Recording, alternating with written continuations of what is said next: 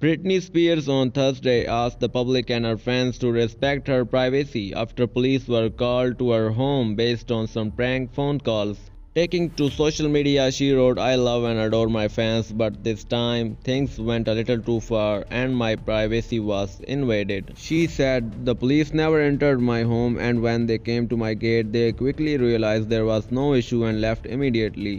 This felt like I was being gaslit and bullied once the accident made it to news, and being portrayed once again in a poor and unfair light by the media." The singer added, "During this time in my life, I truly hope the public and my fans who I care so much about can respect my privacy moving forward.